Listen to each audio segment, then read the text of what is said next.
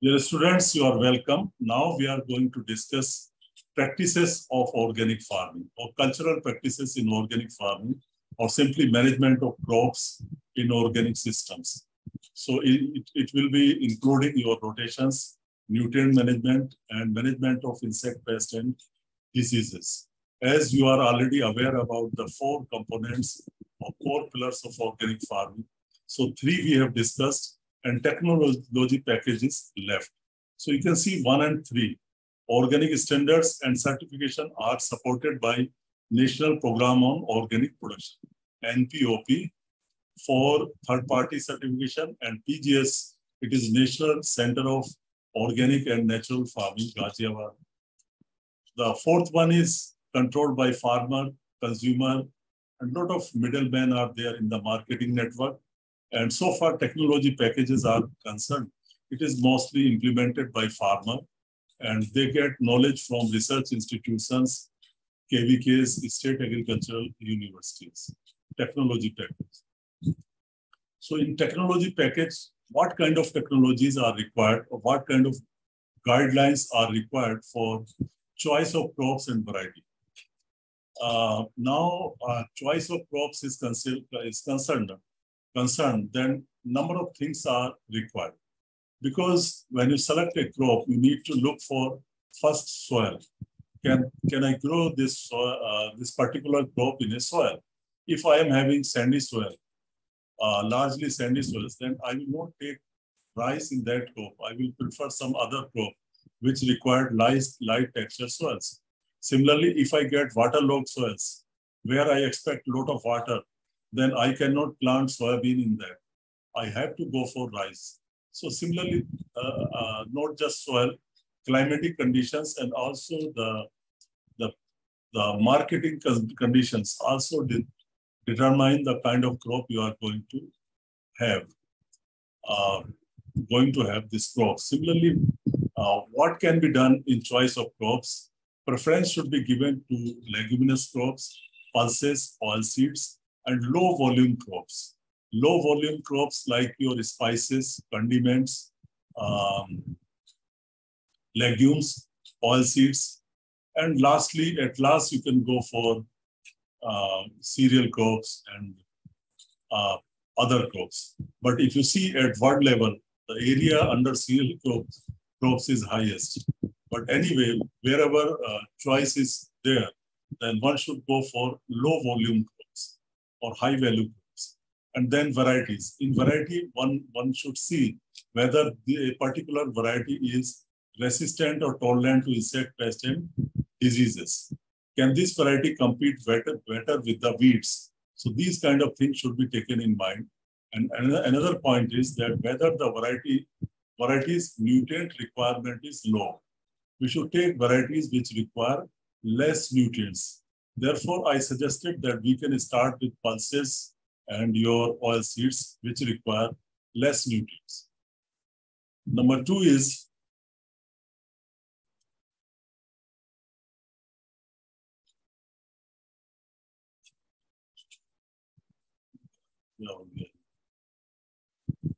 just a minute. Where this presentation has gone.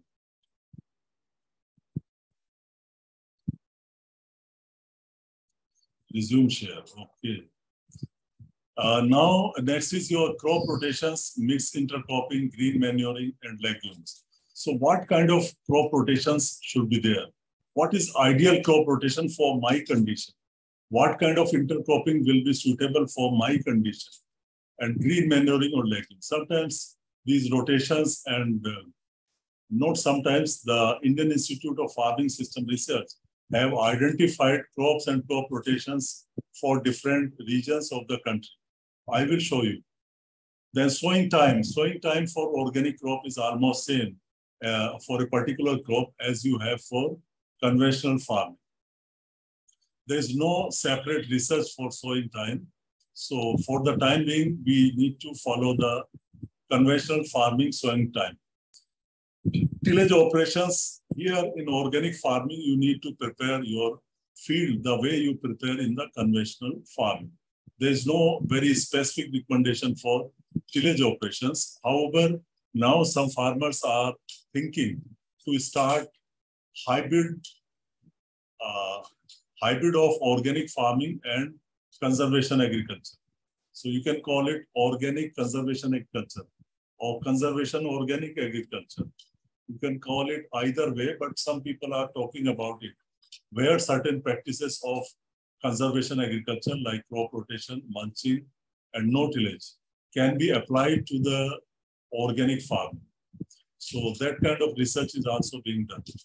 Then comes your nutrient management. Nutrient management is different here compared to conventional farming, and we will discuss the nutrient management.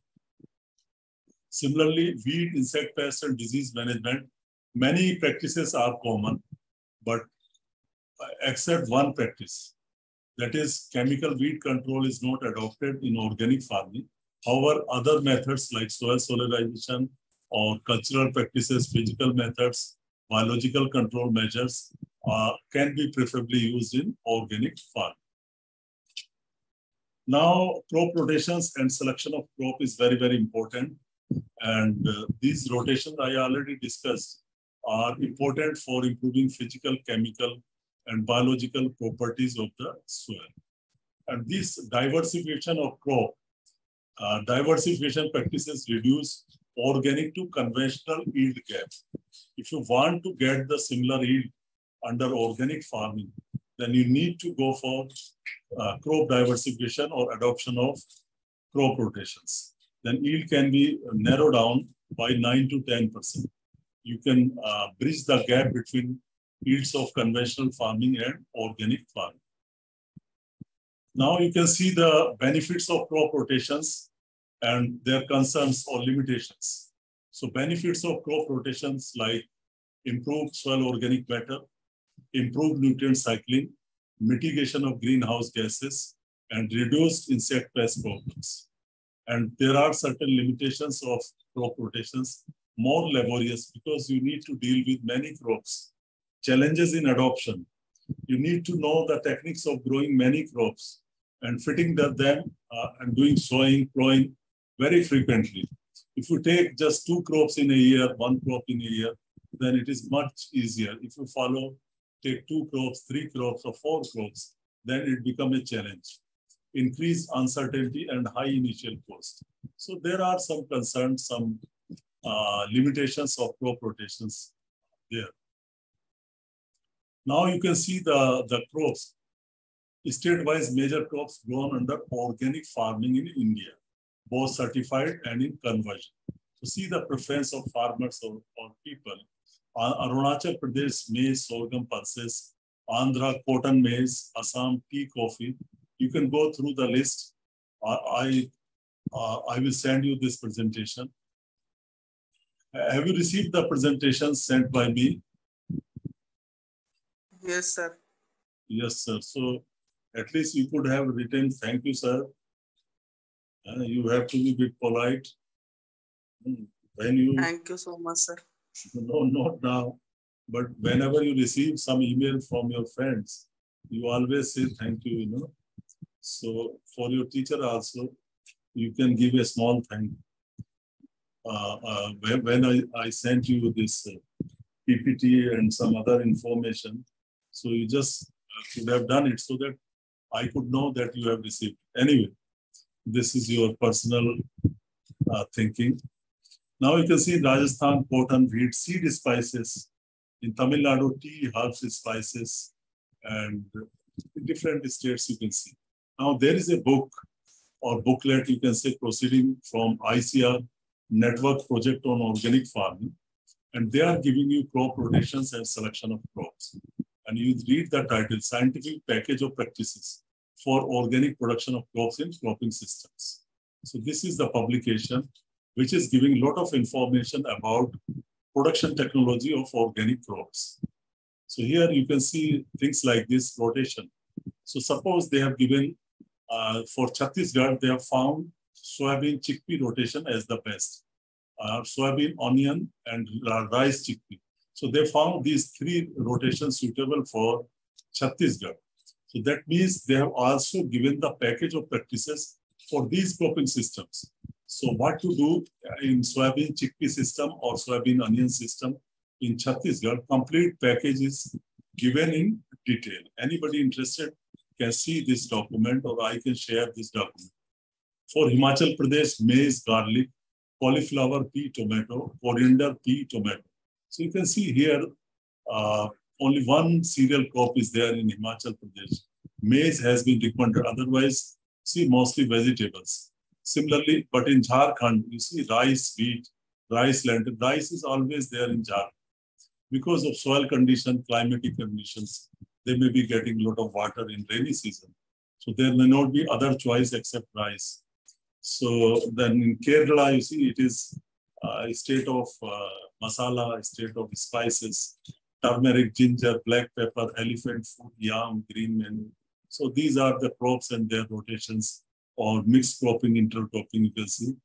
Green manuring cowpea, then yam plus green manure cowpea. So please go through all these cropping system. For Punjab, maize, potato, summer mung bean, turmeric, onion, and so on. For Uttarakhand, you can see basmati rice, wheat, sesbania. So here they are not suggesting normal rice. They are suggesting basmati rice because the nutrient requirement of basmati rice is low than the high-yielding variety and hybrids. And the premium price is also high for basmati rice. So therefore, basmati rice is suggested for Uttarakhand. Now you see the package of practices. As I was telling you, that there are different rotations and package of practice is also given. For example, for Chhattisgarh, these are the 3 rotations. And I have just shown you the small piece of the page. And then you can go into the details of the management of these 3 cropping systems.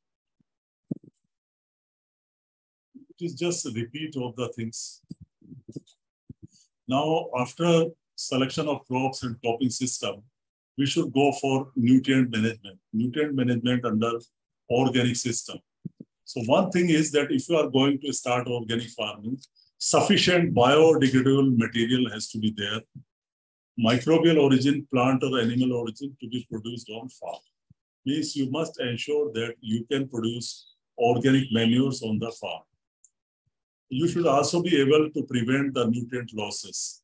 So these are very general guidelines of nutrient management under NPOP for organic systems. Prevent nutrient losses, prevent entry of pollutants, heavy metal, etc. So you need to know the sources of pollutants and stop them. Non-synthetic mineral fertilizer and biofertilizer to supplement nutrients. So mineral fertilizer can be used, but they need to be non-synthetic. They need to be natural fertilizer. Like gypsum. Gypsum is considered as natural fertilizer, natural mineral fertilizer, because it is not synthesized. It is just some physical processing is done, and you can use the gypsum. And similarly, rock phosphate can be used in organic farming. So non-synthetic mineral fertilizer, even muriate of potash that is extracted from mines can be used in raw forms. And of course, biofertilizer. These are very general guidelines for nutrient management. And then desired soil pH should be maintained. Just by maintaining the proper pH, you can increase the availability of many nutrients. If your soil is too much alkaline, then you will not, your soil cannot supply you the iron, it cannot supply manganese, it cannot supply molybdenum, etc. So the pH can be brought down simply by adding lime. You can add lime, you can add sulfur. These are allowed in organic farm. So sulfur or lime can be added to decrease the pH and make it suitable, so that you need not to add additional nutrient. But if you correct the soil pH, availability of the nutrients can be increased. Limitations are set for the total amount of biodegradable material brought onto the farm use. So what happens, you can produce the organic manures of the farm's requirement, but sometimes you are not able to produce the whole requirement. Suppose you need 20 tons of farmyard manure, at your organic farm, but you have produced 15 tons of farmyard manure at your farm. So remaining 5 tons of FYM, you can buy from the market. You can bring from other farm. So limitations are set for the total amount of biodegradable material brought onto the farm unit. That means certification agency can allow certain proportion of farmyard manure from outside. So such kind of ceilings are fixed by certification agency. Manures containing human excreta are never allowed. Human excreta is never allowed in organic farming for the reason that it may have heavy metals, and if it is not digested properly, if it is not decomposed properly, then it can spread some bacteria which can be harmful to human beings, like Salmonella, E. coli, etc. can spread from this excreta. Therefore, human excreta is not permitted in organic farming. Mineral fertilizer shall be applied in their natural composition. If you are applying mineral fertilizer, means natural fertilizer, not synthetic like gypsum, sulfur mineral, and your KCl in raw form can be applied. So like basic slag, rock phosphate should not have any high heavy metal content. If you are using rock phosphate or basic slag, there should not be high levels of cadmium or other heavy metals. Now, you need to see very critically products for use in fertilizing or soil conditioning. What can be used to supply nutrients at organic farm? Number one, preference should go to produce the matter right on the farm. Means matter produced on an organic farm unit. So organic farm can produce certain farmyard manure. It can produce some compost. It can produce vermicompost. Green manuring can be practiced. Crop residues can be added to the soil. So what proportion of total organic matter requirement is produced on the organic farming unit? So that can be easily applied. Whatever is produced on the organic farm as a nutrient source, that can be applied directly into the soil without any consideration if it is produced on an organic farm. But if the whole requirement is not met out in number one, then number two says that matter produced outside the organic farm unit can also be used, but with some restriction and ceiling, that you can use, say, 20% from outside, 80% you have to produce on the farm. So matter produced outside the organic farm unit can also be used, but with the permission of the certification agency. If certification agency is satisfied, okay, there is not too much of chemical in this product, the farmer can buy it, then okay, it will allow the farmer to buy this item. These kind of items are known as restricted item, restricted use. Then minerals, so certain minerals, as I told you, gypsum, lime, or basic slag, rock phosphate can be used in organic farming. Microbiological preparation can be used. There is no any bar on these preparation, rhizobium, mycorrhiza, any kind of biological organism can be used. So in these cases, you will find that certain nutrient sources are permitted, certain nutrient sources are prohibited, and certain nutrient sources are restricted, and certain are allowed. So there may be different categories of the product as per the organic standards. So permitted means allowed without any restriction. So in this case, matter produced on an organic farm are permitted. Prohibited means not allowed in any case. As I told you, the case of human excreta, it is prohibited. It will never be allowed. Then you see restricted products. So they are allowed under certain defined conditions. These conditions are to be defined by the certification agency.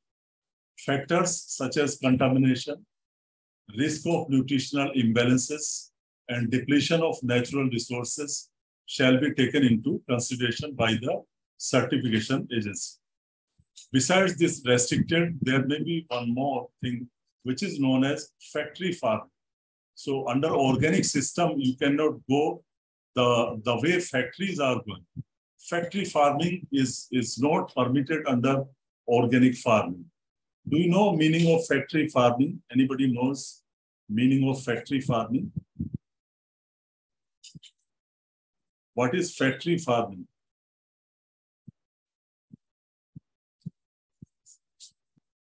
Anybody, Sumit? Don't know, sir. Sai? Don't know, sir. Don't know. Sudhanshu? No, sir. Okay. So have you visited any factory? Factory of cycle, factory of motorcycle, car manufacturer, or factory that produces shoes? A lot of industrial products are made by factories. So if you go there, the first thing is that in factory farming, they are interested for profit. They are not concerned about morality or many things, many issues. They forget ethics and so on. They want their cost of production should be lower, and then they should get best price so that their profit is more. Have you ever visited poultry farm? Poultry farm, which is modern poultry farm. In modern poultry farm, you see everything is automated. Everything is automated. You got birds, and there are different layers of the housing. If you go into the shed where poultry live, there are different strata of their bedding, bedding. If you go, they are layered bedding, 1 layer, 2 layer, 3rd layer, and then you get some spaces in between. And then feeding arrangement is there. The egg-laying hens will lay the egg. This egg will be automatically collected in one place. The feed will be distributed automatically. They will get the water automatically. No human involvement, very little human involvement. Everything is automated in poultry, modern poultry system. If you get a chance, you go there. So this is a biological organism. Poultry is a biological organism, and you are using it as a physical means. It cannot be used as a physical means. The poultry is living in very small space, very small cage. It cannot walk. It is being used as a non-living. It is being used as a non-living. So factory farming means you are growing animals by force, artificial way. That is your factory farm. Now I came to know that meat is being grown in factories. Now biotechnological tools, you can grow meat in laboratories without getting actually animals there. You don't want babies of the animal, babies of the pig are not required.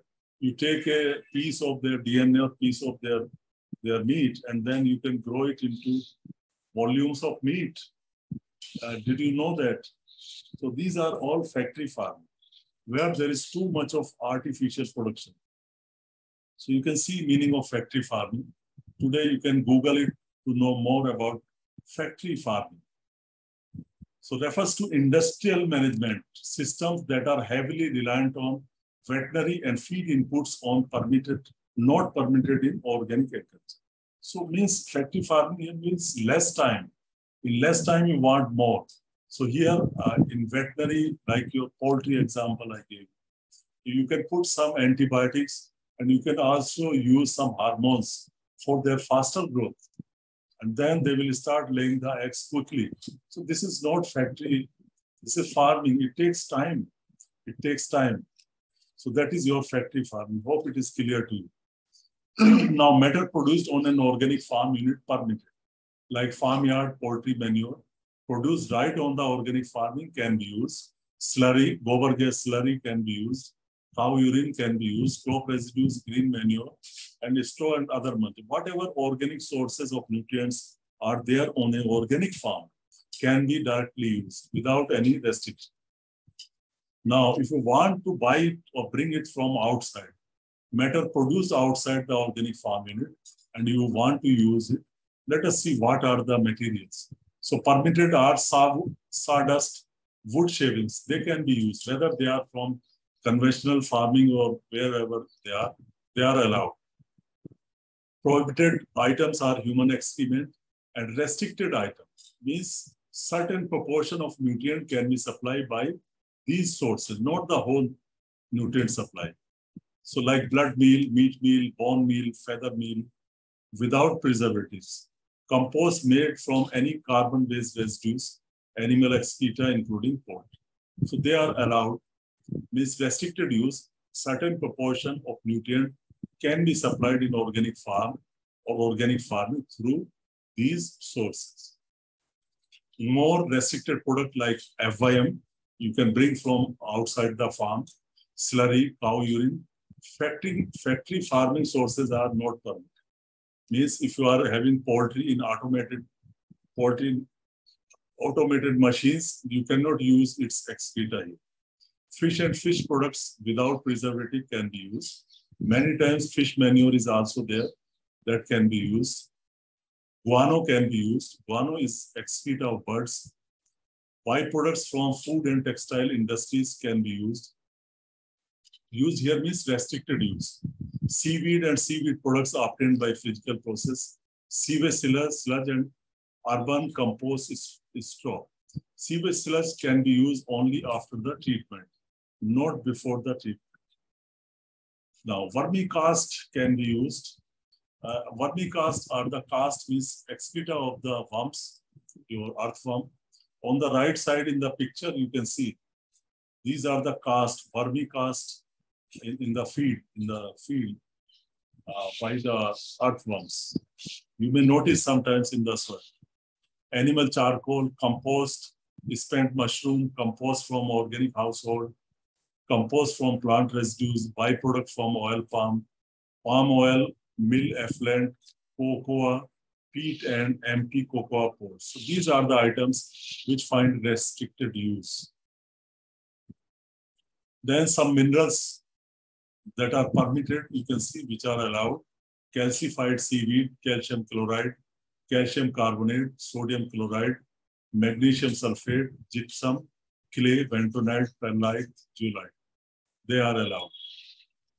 Restricted minerals like basic slag, calcareous and magnesium rock, mineral potassium, sulfate of potash, kainite, natural phosphate, rock phosphate, trace elements. Certain minerals contain some trace elements, boron, iron, manganese, molybdenum, zinc.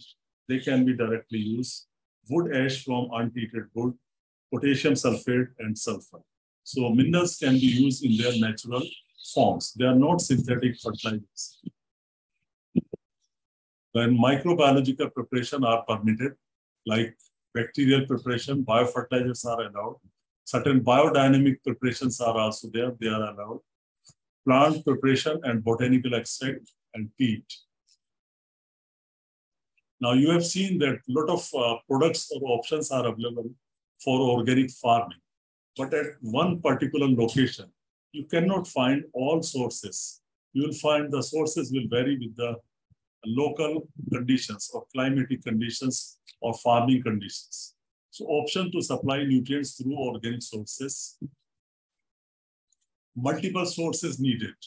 No one source is enough as it depends upon availability and market prices. All organic inputs do not uniformly supply the nutrient. Therefore, you need combination of nutrients. Some can release nutrients faster, some can release nutrients slower. Like if you have green manure, it can release nutrients faster. If you have paddy straw or wheat straw, it will release nutrients slowly.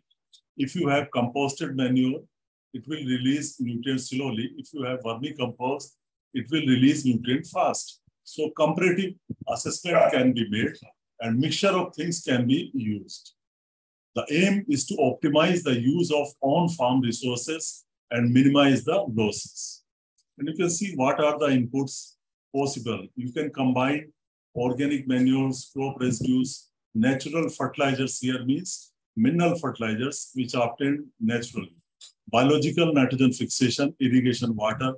In some cases, the irrigation water is rich in nutrients.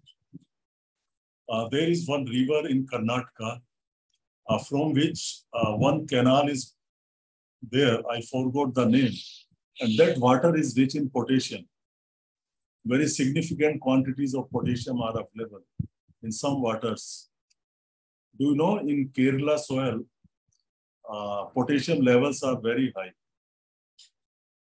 How much levels are, what are the levels of potassium in general in soils? Anybody can tell? Available potassium, how much available potassium will be there in soils?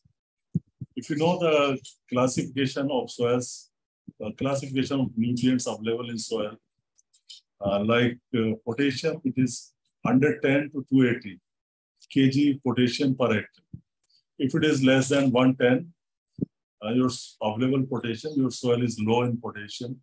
If it is 110 to 280, then it is medium in K availability. If it is more than 280, then it is rich in potassium or high in potassium. So that means the soils which are rich in potassium can contain potassium at least 280 kilograms per hectare. But do you know that certain soils in Kerala contain 5,000 kilograms of potassium? So sometimes the water is rich in potassium, and if you irrigate with this kind of water, then your soil will becomes rich in potassium. And also the soil which was derived from minerals, they were also rich in potassium. So irrigation water sometimes also supplies nutrients. Atmospheric deposition, they should be counted. And there can be some output or some losses. Losses by crop harvest, soil erosion, leaching runoff, and gaseous losses, and weeds also take up nutrients. So you need to at least add what has been removed from the soil. At least that much quantity should be added. Now you see different sources, on-farm sources, crop rotations. If you have legumes in the rotation, farmyard manure can be produced on the farm. Green manure, crop residue, poultry manure, sheep and goat manure, biogas slurry and sludge after treatment, vermicompost. These are on-farm sources, and certain off-farm sources are also there. Coir pith, press mud. You know press mud? Anybody knows about press mud? And bagasse. Press mud and bagasse. Yeah. Sir, byproduct of sugar cane, sir. Very good. And bagasse? Bagasse. G-A-S-S-E, I think. Bagasse. Sir, after removal of juice, the byproduct, the trashes, that is press mud. And molasses is also there. So there are many sugar industry byproducts. So bagasse is actually the cane. When you crush the cane and take out the juice, the remaining organic matter, remaining biomass is your bagasse. B-A-G-A-S-S-E. That is your bagasse that can act as a fuel. Because some local people, local farmer, they want to make gur. Locally, they want to make gur or some other product. So what they can do, when they prepare the gur, they need to evaporate the juice to remove water. So they need some fuel. So this bagasse can be used as a fuel material. It can be used in paper industry. It can be used making gatta, you know, gatta. I don't know what it is called in English. Gatta, you understand gatta? Any English word for gatta? You know gatta? This is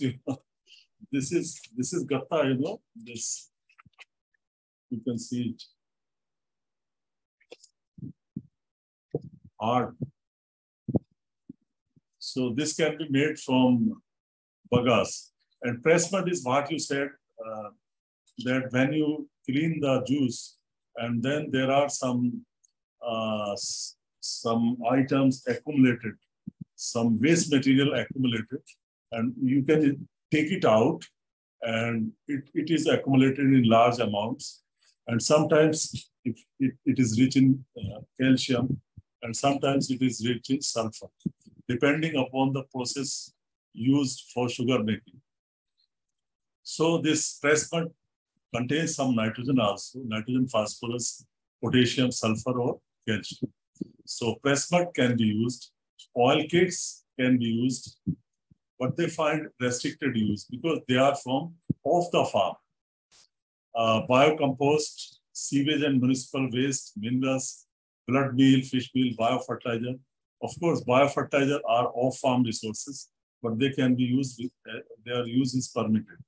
Traditional preparations and fly ash. So these are important sources and you need to combination, and optimal combination will give you the best results. And then average nutrient content of oil cakes. Oil cakes are good source of nutrients and they have very narrow CN ratio compared to CN ratio of other organic manures. So you can see castor cake contain 5.5 to 5.8% nitrogen and 1.8 to 1.9% P2O5 and 1 to 1.1% K2. Similarly, you can see neem cake, karanj cake, mahua cake. All these are non-edible oil cakes. So non-edible oil cakes can be used in organic farming and they are cheaper also compared to edible oil cakes. Ajao. Compared to edible oil cakes. And you can see the next slide. Just a minute.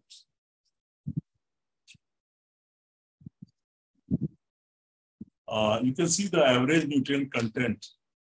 So you can remember this average nutrient content. You need not to remember.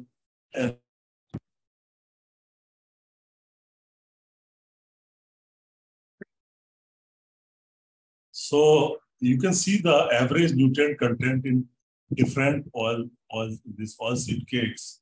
So nitrogen is 4.9 to 5%. So roughly you can remember at least 5%. That oil seed cakes normally contain 5% nitrogen, 1.7% P2O5, and 1.5%, or you can say 1.8% P2O5 and 1.5% K2. So you can remember average content of nutrients in them. So they have very narrow CN ratio and they are quick acting. So they can be applied along with other organic manures.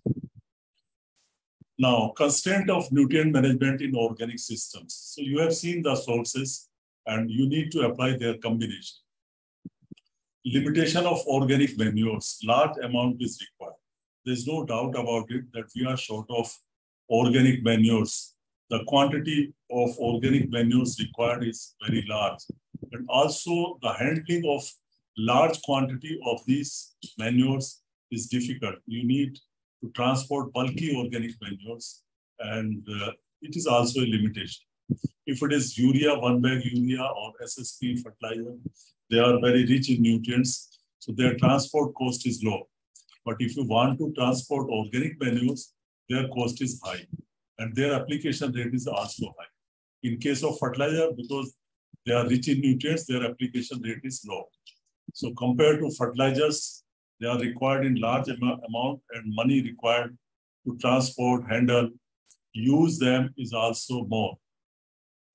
Slow release of nutrients, another problem. There may be demand of nutrient at one particular growth stage and it may not be able to meet out the whole demand, particularly in winter months.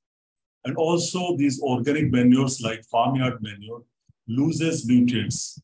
When you handle it in the house or cattle shed, when you store it or when you make it mature or prepare it, then also, and when you apply in the field, at all the stages of farmyard manure, you will find losses through leaching and volatilization.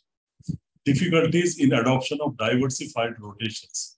Sometimes rotations also supply you nutrients by having legumes in the rotation or as intercrop, then there may be difficulty in rotations. Problem of including legumes in rotations. Matching the nutrient requirement with demand, it is difficult. Quantity of nutrient sources to be used.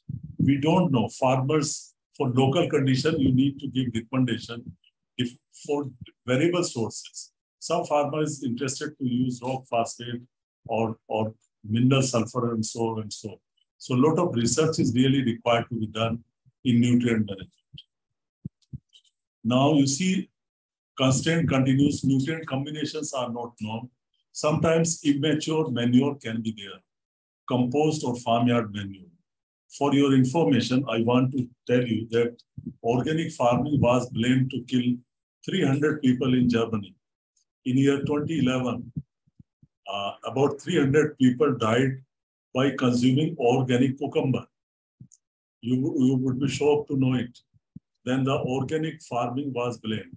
So main problem or main reason was that they have used some manure, organic manure, which was not matured, and it contained salmonella bacteria.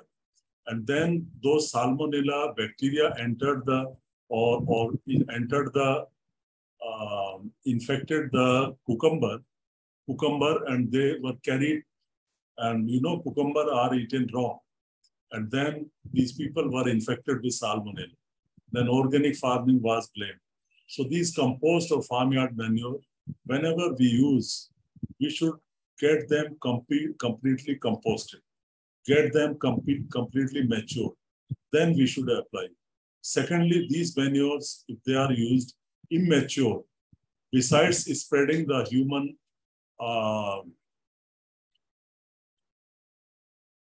health issues,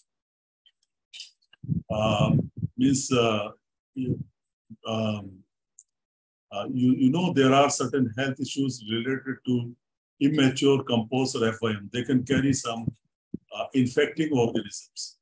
Similarly, they can encourage the infestation of termite in the field if you use immature manures. Next is biofertilizers, effectiveness and response. It is easy to say that use rhizobium, use biofertilizer, use azospilum, use mycorrhiza. Many times, by the time you use it, they are already died. They have already become ineffective. So how to know that the biofertilizer that I am using or that a farmer is using is effective? If it is dead, then it will not do any function there in the soil. So the response, effectiveness of biofertilizer is not guaranteed. And also the response of biofertilizer is not continuous. In some years, you can get response. In other year, you may not get response. The main reason is that they are not effectively inoculated, or they are not effective themselves. They have died, they are not working. Contribution of legumes and green manures.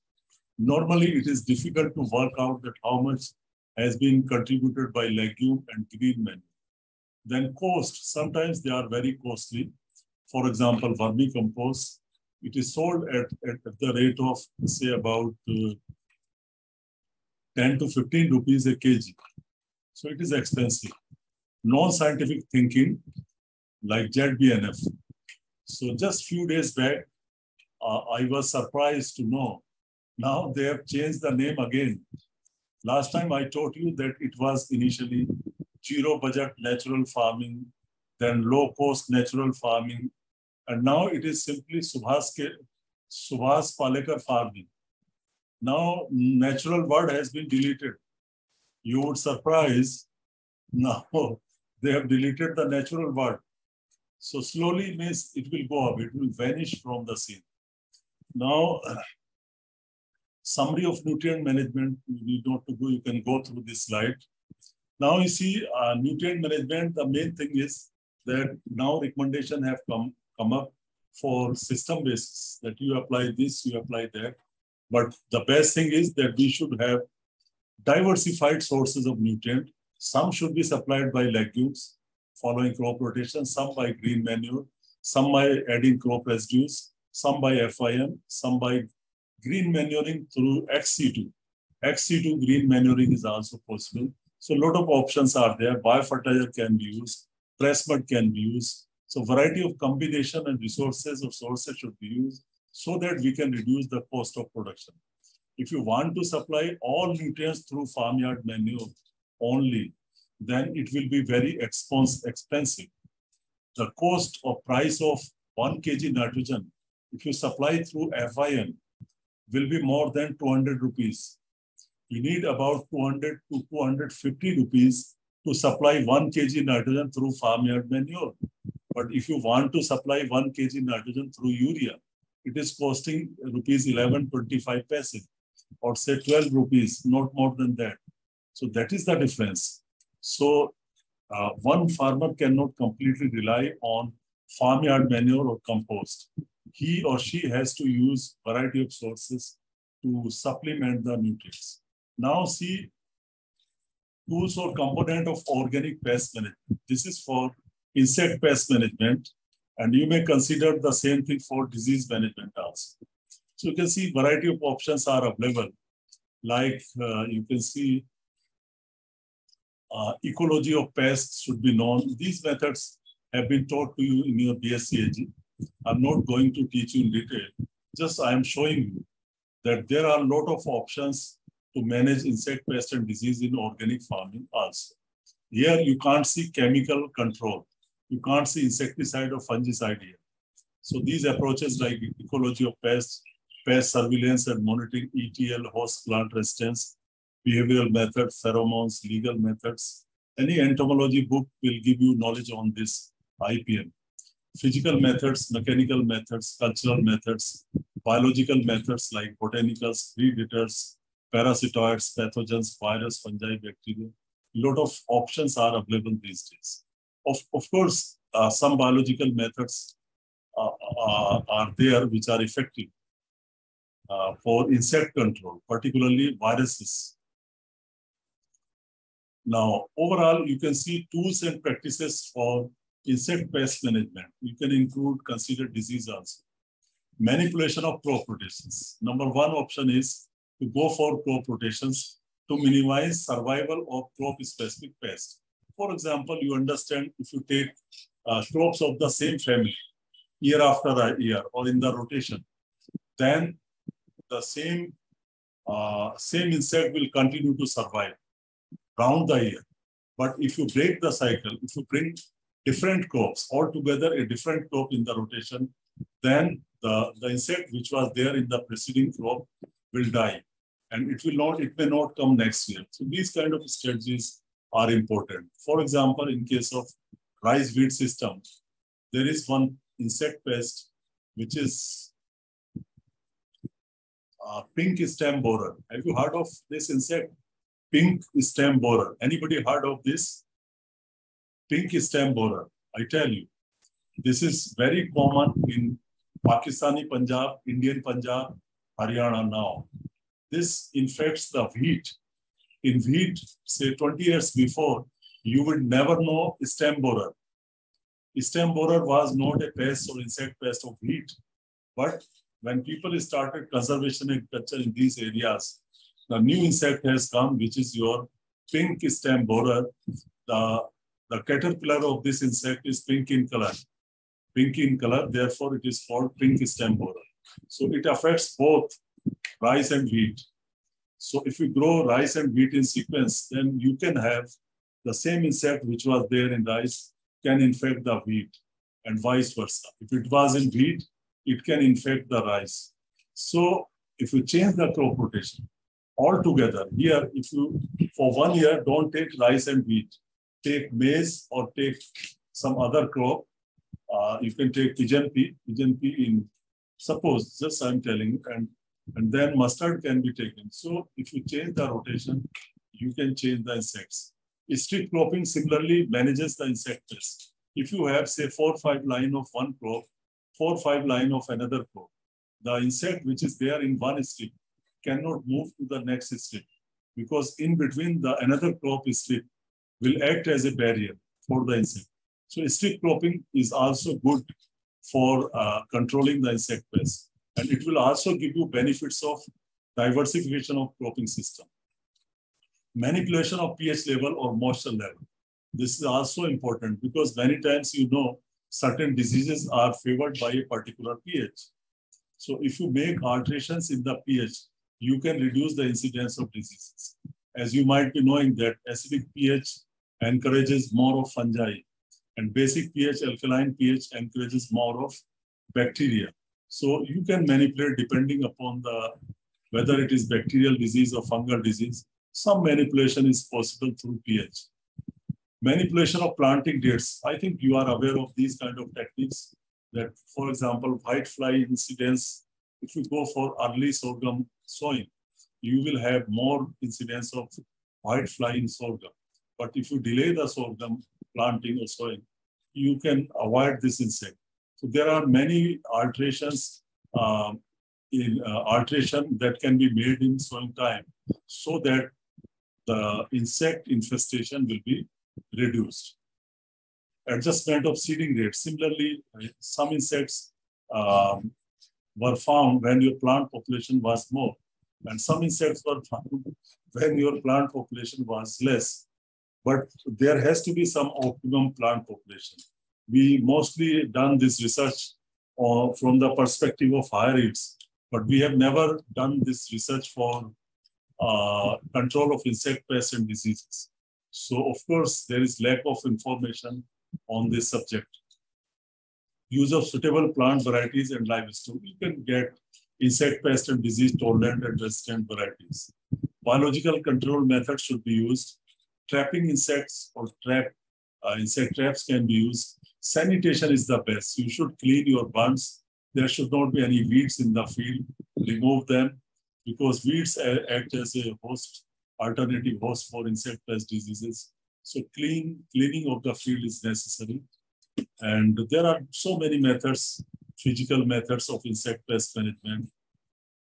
And at last, some botanicals can be used like rotenone, neem, pyrethrum. Biologicals like Bacillus thuringiensis can be used to control some insects, insect or disease, I think. Bacillus thuringiensis is used to control disease or insect.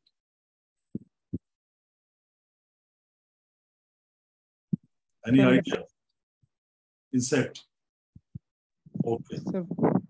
And pheromones and minerals, certain minerals can be used to control insects. So you have a lot of options for insect pest and disease management. And one more option is there, which is called as ecological engineering. There is one more new concept for controlling the insect pest and diseases in crops, which is known as ecological engineering. Ecological engineering means you can learn from the nature and apply those principles in the agro-ecosystem or artificial ecosystems. So if you remember that human beings made aeroplane by seeing the birds. Once he has seen the birds, that birds are flying, it is having wings, and you see the shape of the bird. The first most thing is the beak.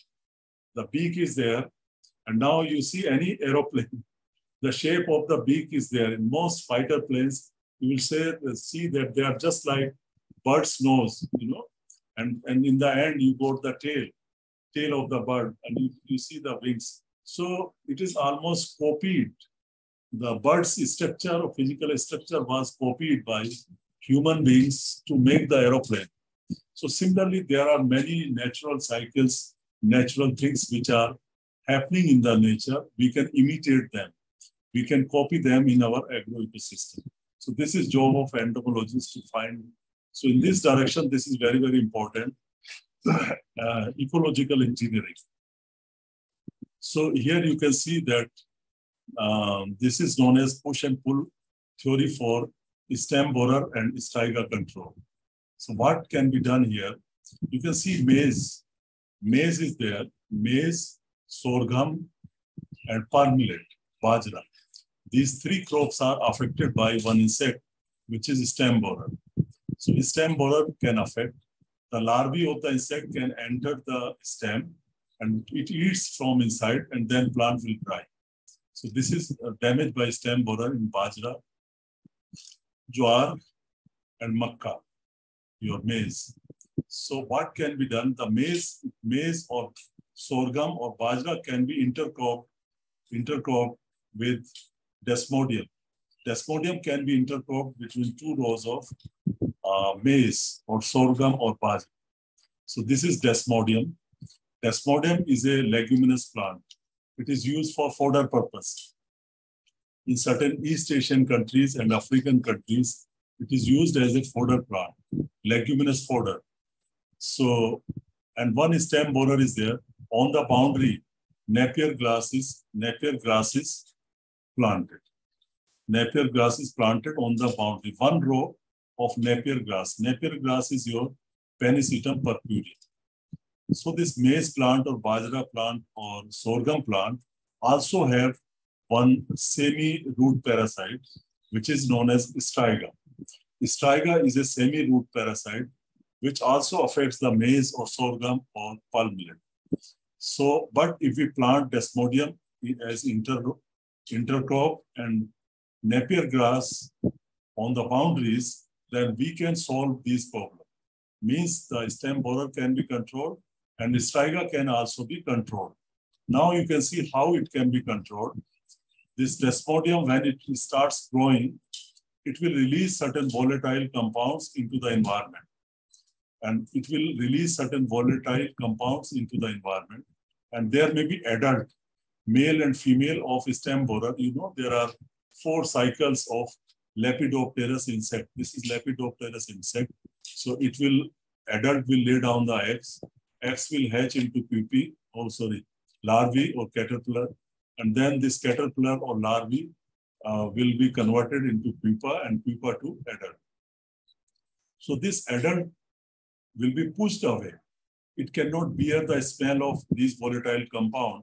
It will push it away from the maize plant. And you need some more thing to attract it. Then this adult male and female will be attracted by Napier grass on the boundary. It will attract this adult. It will pull them. This is known as pulling. And pushing is this Desmodium has pushed the adult away from the maize plant. And this Napier grass is pulling the adult plant because it is also releasing some volatile compounds into the air. And that by smelling that, these insects get attracted towards the grass. Now, female will lay down the eggs here. Eggs will be laid down here.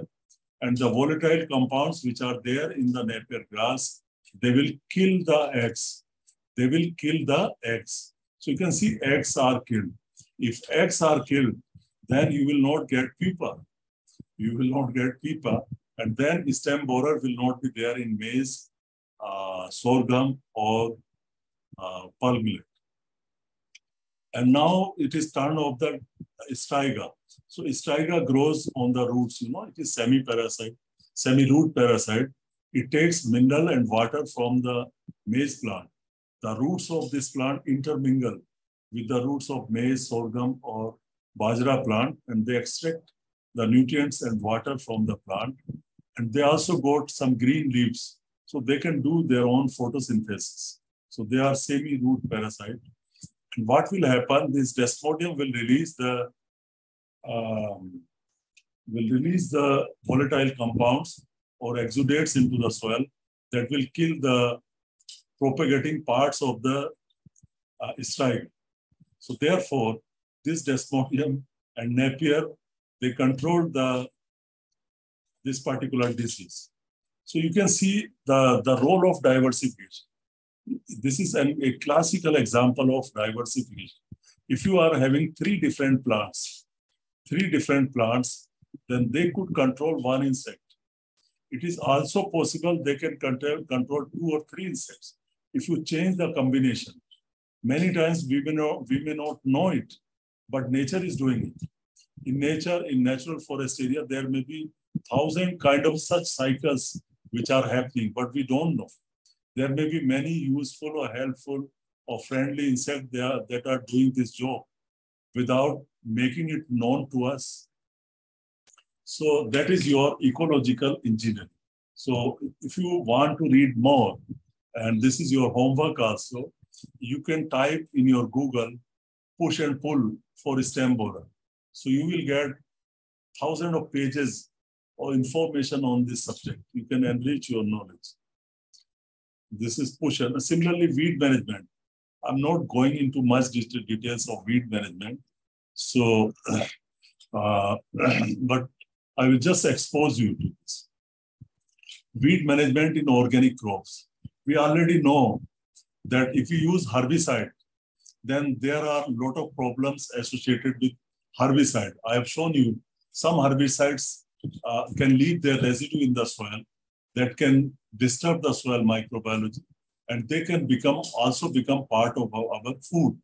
The plants can, the crop plants can also absorb some quantity of herbicide that can be cycled to the food. And residues in the environment, your earthworm will be killed. Pollinating insect, it can be harmful to pollinating insect. Aquatic animals, sometimes aquatic herbicides are also used. Resistant to weeds, there are a lot of problems associated with herbicide use. So there are some eco-friendly management of insect pests and diseases. Sorry, weeds, I'm talking about weeds now.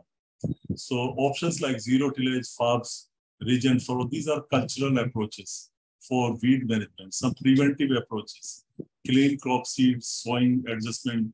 So a lot of options are available for weed management. So they can be done, like preventive strategies, certify crop seeds, clean machinery, cut the infested weeds, cleaning. So I'm not teaching you weed management.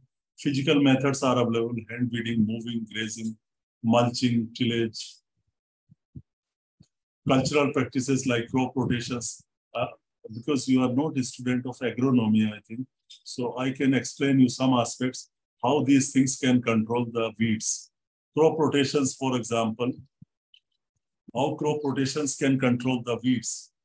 So actually there are some many factors by which crop rotations can control the weed. One is that they may release some root exudates. Certain crops release root exudates and they can control certain weeds. I give you one example of